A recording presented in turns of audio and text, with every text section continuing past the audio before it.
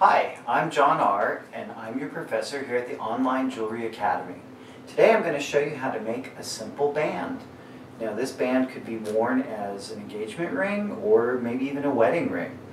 It's quick and easy to make and looks good on. So let me clear the desk here and we'll get started. I've set up the table to start making the ring.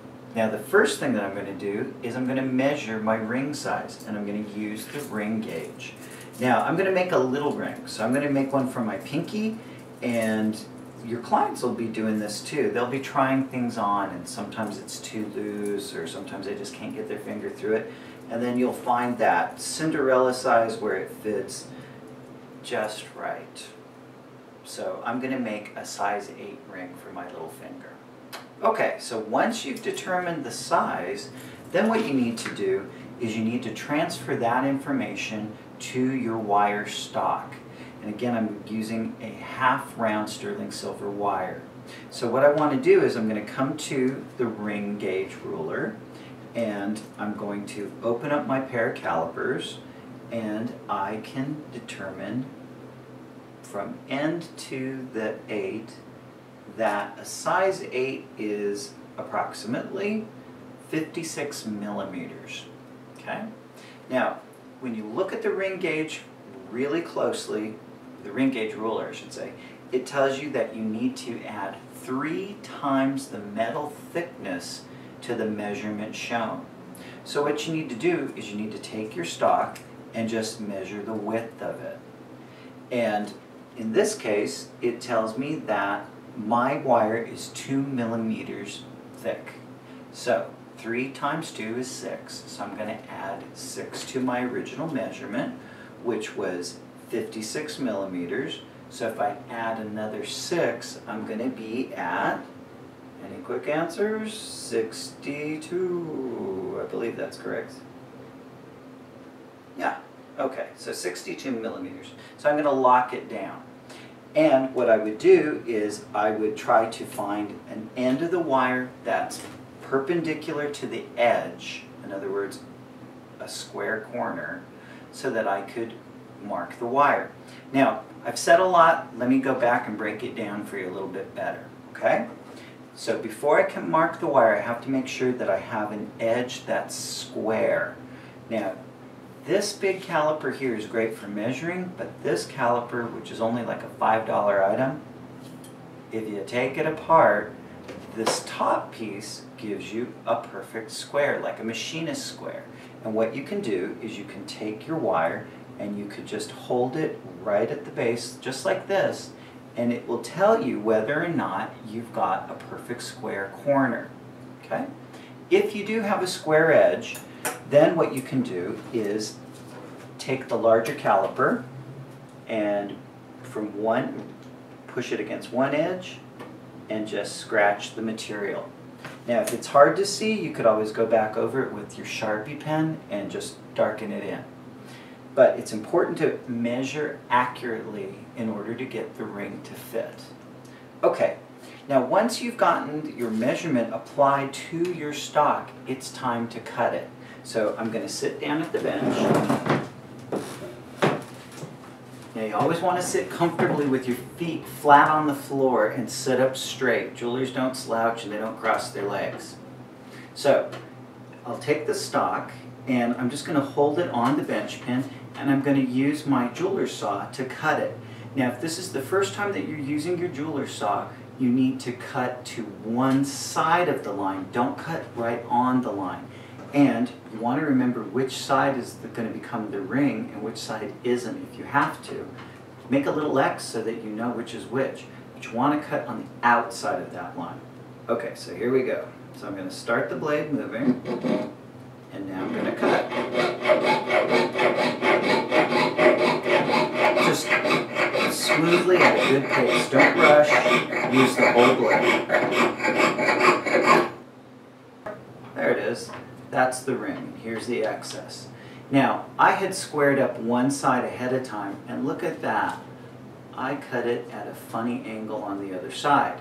So you need to square up the other side. To do this, you want to use your file. Now, you can position your file in one hand. Don't do this. Don't lead with your finger. Just grip the file. If you want to do a little bit of it, it's okay, but it's not a good idea to apply too much pressure in that way. And I'm pushing the wire stock against the bench pin so that I can see the line. So if I start to file, I should be able to see how I file down to the line. Now this zero cut file cuts very quickly. Okay, one more swipe and I think I'm done. Now what I can do is I can take the top of the brass caliper and once again check to make sure that I have an edge that's perpendicular to the edge of the wire.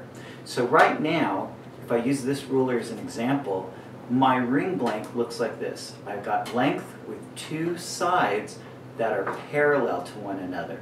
And that's going to be easier to make a ring out of because when these two ends come around, they're going to butt up and kiss one another perfectly without any gaps in between that I need to try to fill. Okay, once you get to this point, you're ready to bend your ring. But if the stock's a little bit stiff or work hardened, you may need to anneal. You may need to soften the metal with the application of heat. Anyway, let me clear the table and let me show you the bending process. Okay, I've laid out the tools that you need in order to bend the ring into the right shape for soldering.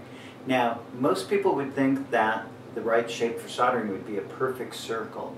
You actually want it to be more like a capital letter D, sort of round at the bottom with the two ends coming in almost flat and coming in, butting up and kissing each other. The way to do that is to use a half round pair of pliers. Now I could use the forming pliers or the bow benders, but these are probably the best ones to use. Now what you want to do is find the rounded jaw of the plier and put that against what will be the inside of the ring. Now you want to basically start at one end and just bend that over a little bit, just like that.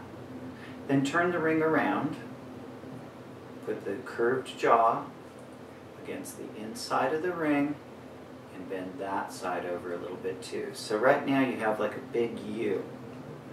Now we want to bring these two pieces over, but I want to show you how to use the other pliers while I can. Okay, the bow benders, these almost have like a parrot beak sort of look to them. And this little piece right here, this little collet, that's just to protect your metal, your silver, from getting any scratches on it. I just took a piece of sheet metal and bent it in and then hammered it around in order to make that collet. Anyway, these are great for making a tight bend. And if you've gotten your bends this far, if you just bend with these, watch. See how like magic, they just move it over. You could actually do the whole ring like that, but I wouldn't recommend it because you start to get these little high points like that, and sometimes they're hard to bend out or hammer out with the mallet.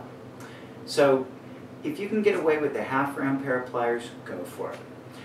Okay, so once I've bent the two on the outside up, then I'm going to bring them over the top. And it's really easy. You just have to do it a little bit at a time. Just make slow progress. Slow and steady progress gets it done. Okay, so I'm about there right now.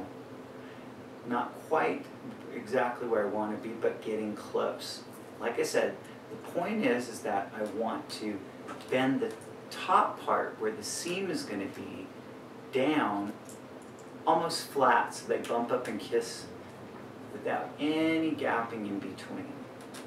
Okay, so this is essentially what I want. A seam that's nice and closed and tight with no light leaking through it so that it will easily solder together. Okay, the next step is going to be to solder. So I need to clean up again and set up for soldering. Alright, so let me show you how to do it. So the first thing I'm going to do is I'm going to take my flux, and with my paintbrush I'm going to take nice, not too much, but a nice healthy coating of flux, and I'm just going to paint the seam. Now some people might paint the whole ring, that's not necessarily wrong, but you have to remember, if you're using, say, silver solder with copper, the solder could run anywhere where there's flux. So to control where the solder flows, just put the flux where you want the solder to flow. Alright, so I've pre-cut these pieces of solder to about 1 millimeter square, and you can place one pallion of solder approximately every 3 millimeters. So this piece of metal, I would say, just guessing, is probably about 5 millimeters thick or wide. So I'm going to just place 2 little pieces of solder directly on the seam. And I want the solder to bridge both sides of that seam so that it has a better chance of flowing into the seam. Okay, now that this is set up, I'm ready to start. But before I do that, let me explain something. Flux goes through 3 different phases. Right now it's in its first phase, which is where it's wet and full of water. The next phase is for that water to evaporate out and it becomes rather gummy. But as the water evaporates out, if you heat it too quickly, the water evaporation can actually throw the pallions of solder off of the seam. So heat it slowly to dry it out. And then the third phase is you're going to see it turn into sort of a white crust. And at that point, it should start to clear, and then the solder flows. So knowing these cues is a good way to keep track of where you're at within the process, especially when you're first starting. Okay, so I'm going to turn on my torch and light it. Now, I want to just lightly brush the flame over the rings so that the flux begins to dry out. And it doesn't hurt to pick up your pallion, your solder pick at this point if you need to move a pallion. Okay, so I'm going a little slow, just trying to dry out that flux. And you can see how it sort of swells and bubbles up a little bit. That's okay, we just don't want it to move so quickly that it throws a pallion off. Okay, so once it's dry, get in immediately and heat underneath. So you want the heat to radiate through the metal up to the top, warming the pallions and causing them to flow and melt into the seam. Okay, so you can see how the flux at this point is sort of in that gummy phase. Now, as we heat the ring, you'll notice that the ring will start to oxidize, but the area that's painted with the flux will remain clean. And that's because the flux prevents oxidation. Alright, now we're getting to that clear part, and here you can see the solder beginning to look a little bit more wet, and there it flows right into the seam. Okay, as soon as you are done soldering, take your heat away.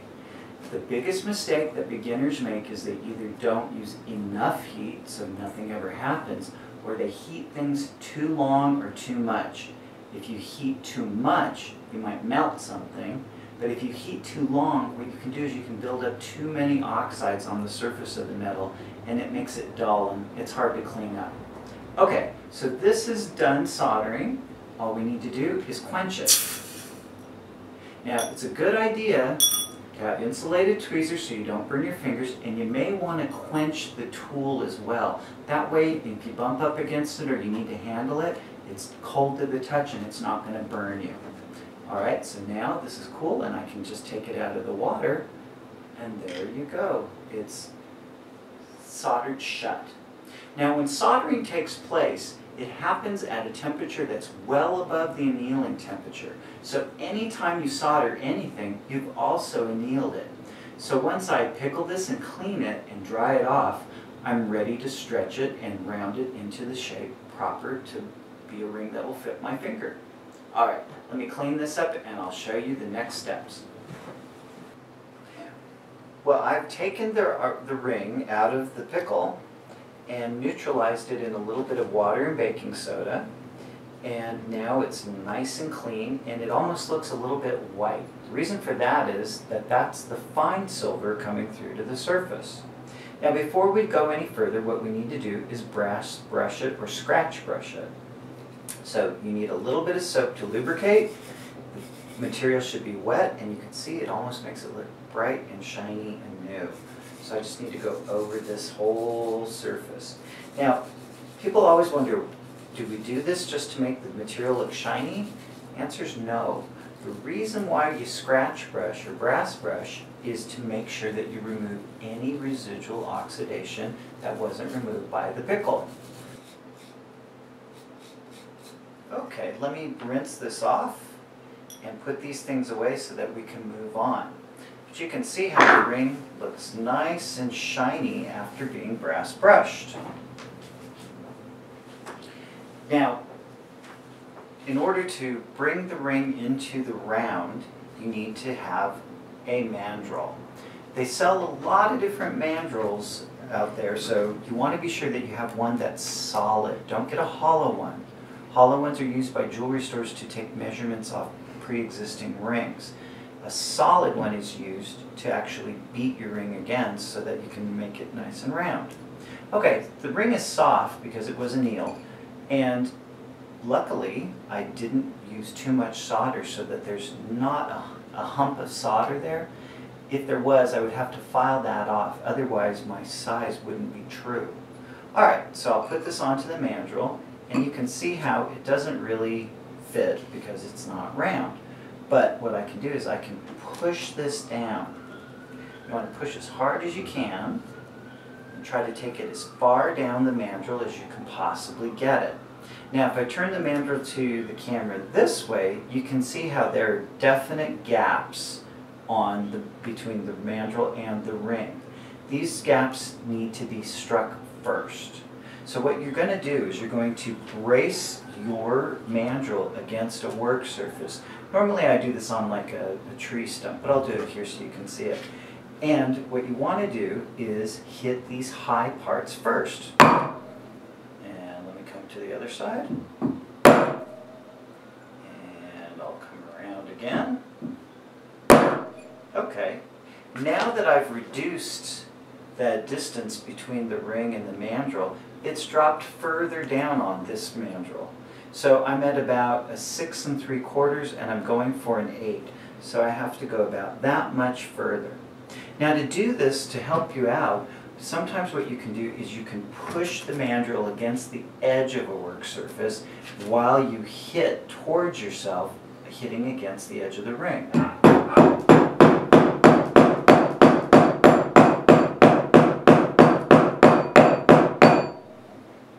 Let me double check where I'm at in terms of my size. And I'm almost there. I just have a little hair to go.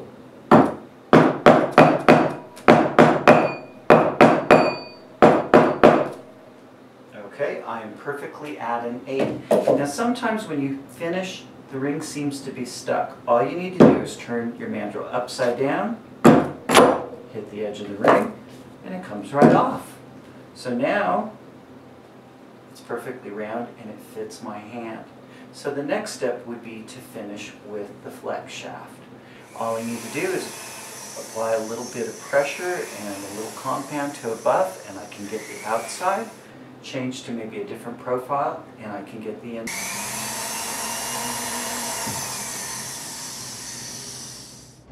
There, and now we have a finished ring with a nice shiny finish to it that's ready to wear.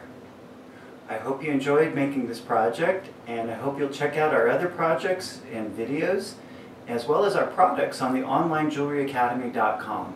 Thanks again.